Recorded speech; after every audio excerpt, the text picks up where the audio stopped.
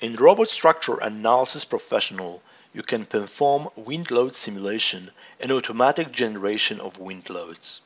You can either run the simulation directly in Robot, or you can export your structure to Autodesk Simulation CFD if the program is installed on your machine.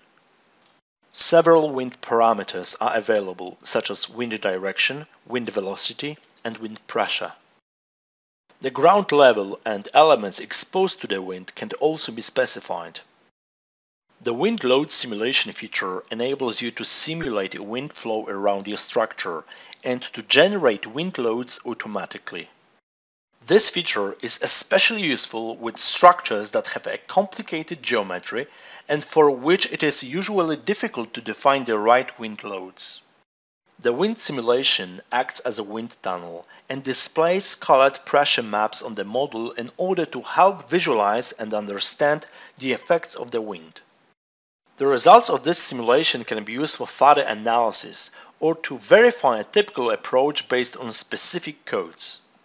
With this tool, you can better predict wind load effects early in design before structural system changes become a surprising and costly redesign issue.